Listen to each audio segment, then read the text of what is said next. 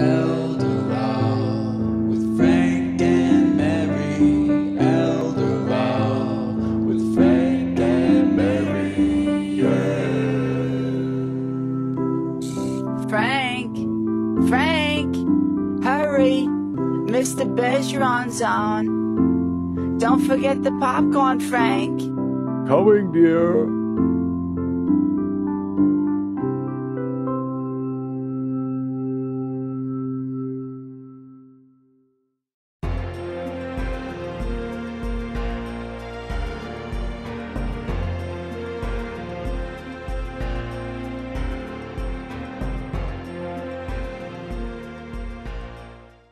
Hi, and welcome to this installment of Bergeron Briefs. My name is Art Bergeron. For those of you who haven't seen the show, I am an elder law attorney. I work at Myrick O'Connell. There are 60 of us, 60 lawyers there. I am the person who does elder law. I have also done presentations at the Ashland Senior Center, which is where you may have seen me. But I do these shows, Bergeron Briefs, to acquaint you with people who, as seniors, you should want to know. And one of them is Newberry, who was kind enough to come today, right, to talk to us about kind of what you do and what your business is, right? So first of all, what do you do? What do you do? Well, I'm officially known as a senior move manager. A senior move manager. Yes. This is kind of like when I talk to people about geriatric care managers, and they go, "What?" Right? And so you're a senior move manager, and what does that mean? What that means is when you get ready to downsize, any sort of downsize, whether you're going from a house you've lived in for 100 years through the family, or whether you're just going from an apartment to a smaller apartment or to your kid's house, you have a lot of stuff. Or if you're going to assisted living, for example. Yes. Or as you say, just going from the big house, but you're saying you really want to be in a condominium, whatever. Yeah. Something more manageable. Yeah. And so you have a lot of stuff to deal with. And what I do is I oversee the whole move process. Everything from, how do I get started to completely being unpacked in the new place. And you told me that you got involved in this several years ago, but you're a local. You've been living now in Ashland for a number of years?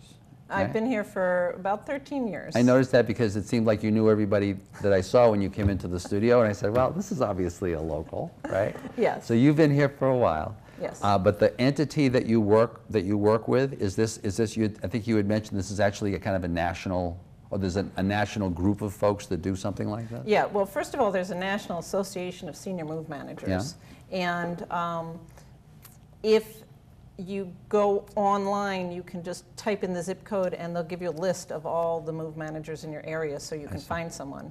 We're also finally on A Place for Mom. They've finally given move managers their own section. A Place for Mom. No, I don't want to seem like I'm out of touch. What is A Place for Mom? It's an online information service for anything and everything having to do with A Place for Mom. Senior care. So it's called A Place for Mom, but it's for dads too. Yeah. And it's just a free organization that gives information out. I see. And so in addition to that, you said there was actually a move managers. Yeah, it's the National Association of Senior Move Managers. Yep. And then within that group, I'm part of a Smooth Transitions family, which is across the US, Canada, and even overseas. And so we all have been trained by the same person, so we all work the same. So if someone were to work with me here and were to deal with someone in a different state, it wouldn't be different. We go about the process the same. I see. And it's a process. It's emotional. It's time-consuming. A lot of times people don't really grasp how long it takes and how much effort it takes, and sometimes people say, my kids are going to help me. I was just going to say, so one of my conversation pieces was, so tell me, what do you say when they say, oh no, my kids are doing this? Why should I be talking? Because mentally, they're not necessarily thinking that this is part of their expense account, is needing to help somebody figure this stuff out with them and kind of help them implement it. So how do you, but you were just mentioning one of those stories. Right? Yeah, so what I say to them is great. The more they help, the faster you get to where you're going. a lot of times what I find out though is once, if the children don't live locally, Right. they start to realize they'll come for, you know, a couple hours or a day, and they'll get through a drawer. And they'll realize that, you know, their father is agonizing over how many flashlights to take from the drawer of flashlights. And so at the end of the day, they have to go back home to go to work for the next week, and they've gotten through maybe 2 or 3 drawers in an entire weekend. Right, and they're saying to themselves, we're never going to finish this. Right. Or I'm never going back there. I never want to deal with this again. Yeah, Well, I or see. on the flip side, you get the families that are very active and very helpful, but at the same time, you start to get tension because everyone knows everyone's hot buttons, and so Right. they get to the point where they know that if they need to do it, it's going to be very stressful. And what happens when I talk to families and I talk to people is I get families saying to me, oh my goodness, we've been trying to get him or her to get rid of those Whatever. shoes or those pictures or that jewelry for years, and we couldn't get anywhere. And how did you do it? And a lot of it is because I'm not family. Right. And I'm willing to listen to the stories that they've heard so many times that they say, yeah, Mom, I've heard that. I don't need to hear it. And I also understand how attached people get to their things. And a lot of times I'll have the kids say to me, oh, well, you know, when Mom's at the doctor's office, we'll just come in, we'll clean out the room. And I'll say to them, how would you feel if This someone could be did that really to you? bad. Right. Right. What And if they somebody say, did that to you? oh, well, I don't think I'd like that. I said, well, so that's something you don't want to have happen because you want it to be an exciting, moving forward experience instead of a stressful experience. So, how do you do that? How do you make the move, which is often, I don't want to say inevitably, but pretty much inevitably a downsize, because the kind of the premise of a move is, well, when I do my shows at the senior center, I always have this kind of standard couple that I use, Frank and Mary. They're Frank and Mary, and their kids, Peter, Paul, and Mary Jr. And I always say, what's great about my clients is they get the joke, you know. They've heard of Peter, Paul, and Mary. But their goal, my client's goal, is to die and be buried in the backyard. None of these people ever imagined that they were ever going to move from this house, where many of them have raised their kids, and there's just memories and images floating in this house, right? So that said, how does that become a pleasant experience, moving from there to, you know, another child's house or the condo or assisted living or anything? Well, first off, we start with recognition that we're going to some place that's more suitable for living. There's less concerns over the yard, the gutters, the repairs, Snow. the paint, the snow. Right, right. And I get a lot less grief about the issue of snow anymore because of this past winter. Yes. So we talk about that, and we try to make it a fun process. You know, I talk to them about when you were a child and you moved. Your parents did all the work, and you just looked at the new adventure and meeting new people and new friends and what were you going to do. And so we focus on that, on moving forward. And so it's like, do yourself a favor, just be thinking about the good parts as opposed to having to even think about this other stuff. I tell them, you know, I'm going to take all the stress away, all the feeling of overwhelm, and we're just going to get it done. And the more the family helps, that's great too. I do give my clients homework. I'll tell them, you know, between now and the next time I come back, why don't you empty those 2 drawers of pictures? Or there's a file cabinet, why don't you go through one drawer in the file cabinet? Yeah. And I gauge when I come back.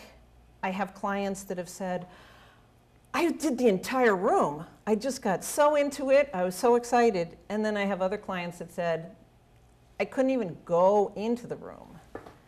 And so after a few times working with a client, I get a feel for where they fall in that spectrum. Right. And I just adjust how we work together. I've had clients where cleaning wasn't their forte. And as we got through the process, the children came to visit and said to me, "Oh my goodness, I'm so proud of how the house looks. I've never seen it look so good, and thank you." I've had other people who have a lot of pictures, and they focus on going through the pictures while I'm working on making sure that we get everything packed. I do floor plans so that. And yeah, tell me about floor plans, and tell me about, so you start off with the person. How do you start, you know? And you kind of lay out an agenda for them in terms of what, you know, what's going to happen first, what's going to happen second, and then how does figuring out where they're moving as opposed to where they are play into all of that? Well, some people know where they're going. If they know where they're going, then the first thing that I do is I get a copy of the room layout, so that I know the dimensions where they're going. By the way, you told me in a previous life you're an engineer, right? Yes. So this is where you can really get into this, right? Yeah. Right. This is where my organizational skills and I plot everything out on graph paper, and I do it online, and I make sure that the furniture they're taking is going to fit in the space.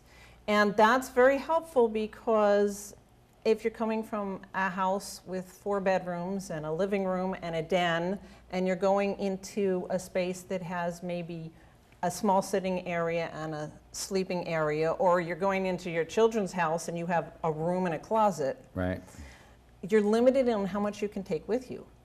And so knowing how much space you're going into, then the next step I do is I measure all the furniture in the "I wish I could take it with me" list. And oh, I see. So you start off by saying, so we've got this much, because I'm sure that that's for people, especially people like me, who have no visual sense of that. You know, you just kind of can't conceive of it. Like where do you start in terms of figuring out whether it's going to fit? But actually measuring it, you can find out. Yeah. Right? Well, even measuring it is hard to grasp. I had one client that I actually cut out little pieces of paper to represent the size of each piece of furniture. There were 10 pieces of furniture that she wanted in the new living room, and she was convinced it would fit. So I gave her a piece of paper that was the size of the new living room. I gave her the 10 pieces of paper that were the furniture, and I said, "Show me." Here. And she looked at the piece of paper in her hand, and she said, "There's no way those are going to fit." But it wasn't until I gave her the paper and gave her the square that it really connected.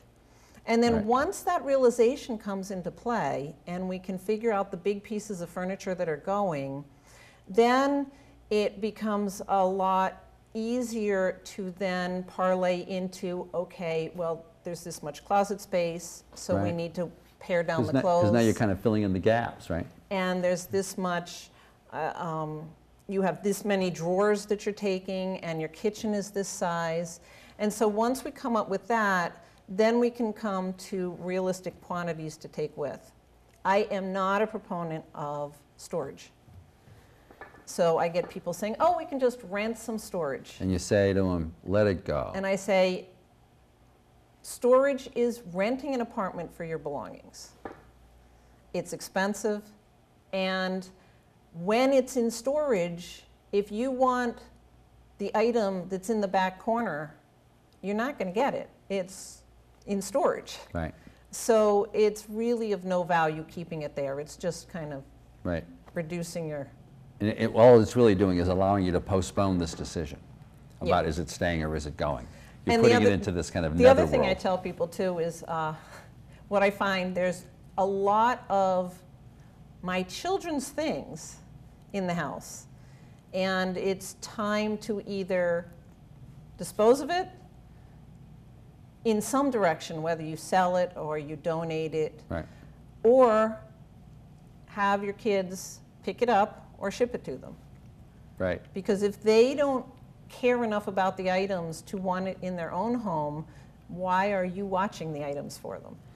Now, so that could actually help me clean out some of the stuff that's now in my basement. Now that you mentioned that. So we've got a daughter in Texas and one in DC, and there are these clumps of things that are pointless for us, but But as you've just mentioned, they're also pointless for them. That's the reason why the stuff is there and not where they are. That's a very good point. So you kind of start off with this kind of mapping, almost a mapping exercise, Yes. and an exercise of kind of figuring out what you want, right? So where do you go from there? Once we've got everything earmarked for what's getting moved, then the next step is to make the actual arrangements. I don't physically move furniture, but I do have movers that I have worked with and can recommend, and we get the moving company to come in to make the quote. And that's great. So you're not a moving company. No. So you're not deriving any benefit from increasing the amount of stuff that's being moved. No. Right. You're in management. Right. Now what I do is that I pack for them rather than have the movers pack. And people will ask, a lot of times people will say, what's the big difference between a move manager and a mover? Right. Movers pack. If it's there, it gets packed. If you rest your sandwich on the counter in the kitchen while the movers go through, it gets packed. If you haven't taken your trash out, it gets packed. Now, movers do a great job of coming in like a swarm of locusts, packing and going out. Right, and figuring out how to get it in the truck and then figuring out how to get it out of the truck. That's And their it job. goes on the first flat surface. And movers are great at that. What I tell people when they're deciding whether I should pack for them or the movers should pack is, if I pack it, I can find it for you if you need it before you get to where you're going. And I can find it for you if you need it urgently when you get to where you're going. If I don't pack it, then we're going through a lot of boxes to find where it is. I see. And But that's really a choice for them, so they can kind of figure out. And I give them that choice. And there's not a lot of difference financially between me doing the packing and the movers doing the packing. So it's really a preference. Yeah. And from that standpoint, I've had clients who we say, you know, push comes to shove, if it comes to move day and you just couldn't part with things and they need to be packed, we'll let the movers pack it. And I just recently had a client who wanted something when she got to the new place, and it was something I hadn't packed. And all the kitchen boxes just had a K on them. Right. And we had to go through 6 tall kitchen boxes to find the one thing that she was looking for so that she could make dinner that night. Right. Right. So those because once again, it's really about just kind of reducing this stress. Yes. Just because you've done it so many times that you know what those stress points are. And the other thing too is if you're going to a very small location, by the time the movers are done, I pretty much have my client completely unpacked. So again, another client I had, the daughters took her out for the day. I was there when the movers came. I followed the movers to the new place. I was unpacking. The daughters brought her at dinner time into her new place. The bed was made, everything was unpacked, and the daughters were sitting there socializing with her on her sofa, and I was finishing with hanging pictures for her. And the daughter said, oh, this is great. Now, this was a case where the family was involved, the family was around, but they had their own activities in their own lives, and they didn't have the time to do what I was doing for them. Right, and so you gave them the wonderful gift of getting to be daughters that day. Yes. As opposed to just the potential conflicts involved, and that could have been really bad. And that's, I have a mission statement that I have for my business, and my ideal smooth transition is that the last night for my client in their old home is relaxed and restful because they know everything's under control. They spend the next day doing whatever they want, knowing everything's under control.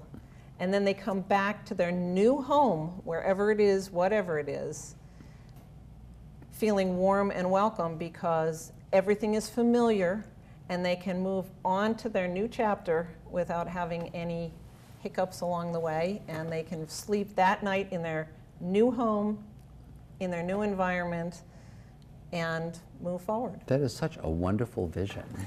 So when we came in, you gave me 10 top downsizing tips. Yes. Right? You want to talk about the ones that you would think are the most important for people to take away today? Yeah. And I think you've talked about some of these things, but I'm really interested. One of them is start early, end happy. Start early, end happy? It takes a long time to go through everything. It is amazing what gets tucked in drawers and cubbies and basements and attics and garages through the years. And the earlier you start, even if you're not planning on downsizing, it's never too early, and you don't even have to be a senior. Think of it just as cleaning as opposed to downsizing, right? You're just Well, getting... no, not really cleaning. It's you're getting rid of something. parting with things. Yes, yes, yes. And even my daughter, every now and then she goes to a purge in her room. She brings out boxes of things she's not using anymore, and I feel like I'm teaching her at an early age. That's right. You're doing move managing. Yes, and she's not a senior. So it's never too early to start. Yeah. And if you haven't looked at something for a year, the likelihood that you really need it is very low. So go through it, and if it is collecting dust, then it's something that doesn't need to stay there. It's taking up valuable space that something else could be. Right, right. Another one of the tips that I emphasize on people is get generous. Give things away, donate. When it's your family, I sometimes tell people the story about my grandmother. I would go visit, we would have tea. She liked to have afternoon tea. Yep. Yep. And one time I was admiring the teacups. She said, take them. I said, oh, Nanny JJ, if I take the teacups, what will you drink from?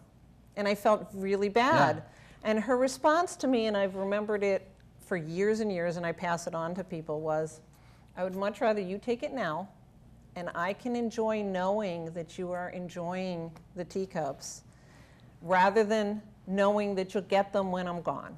That's a great way to look at it. Yeah. And so the more generous you can be, then you know it's going to a good home, you know it's going to a good purpose, yeah. And you know it's not going to continue to collect dust. Right.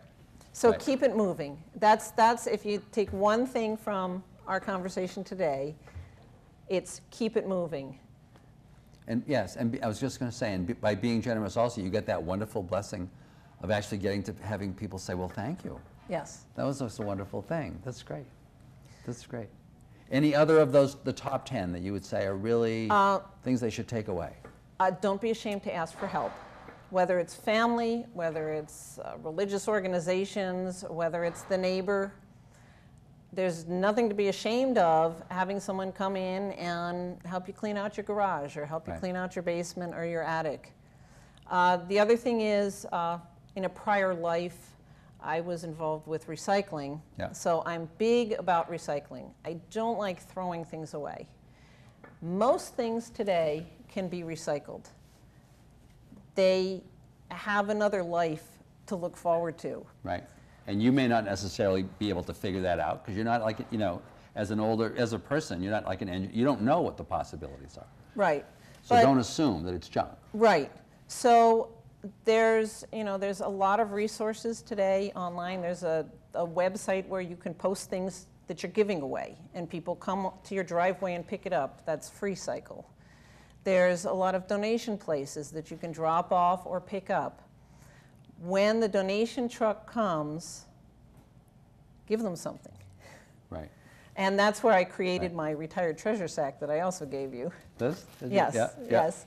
Basically, I realized that I would get the postcards in the mail or the phone call saying the truck is coming next week. And with my schedule, just like everyone else's schedule, I would think, I have things I can give, but I don't have the time to pull it together. Right. So I created my retired treasure sack that you put in a location that you go past a lot. And anytime you find something in your house that you know you really don't need, you put it in the sack, and then when the donation truck calls, you have something ready for them. That's great. And if people don't have my retired treasure sack, you can pretty much a box, a bag, anything. Right. But think about it. If you're in your closet and you buy something new, get rid of something. If you're in your bathroom and the dentist gives you a new toothbrush, throw away, or people usually take the old toothbrush and put it underneath to clean jewelry. Yeah. But you only need 1 or 2 extra toothbrushes. Unless you have a lot of jewelry. 10 or 20, you know, You really don't need. is a little more than you need. Now those you throw away. Listen, thank you very much for doing this, right? It's just, I mean, I could tell you just have the right personality also to be doing this, right? Because you just kind of exude calm, which is exactly the opposite of what people think about when they're thinking about moving. So thank you very much for this. I think it's really helped. I hope that you have enjoyed listening to this. Moving, from a lot of my clients, can be one of the most traumatic pieces of your life as a senior. To have somebody be able to figure this out with you, well, at the same time, get your kids to do what they want to do, right? But don't get them to do what they don't want to do, because it's not going to get done. So thank you very, very much. I hope you've enjoyed the show. And by the way, hopefully we'll have like a banner or something. We'll get that on cable so that people will know if they wanted to talk to you where to go. Okay. Thank you for joining us for this installment of Bergeron Briefs, and we'll look forward to seeing you next time. Thank you.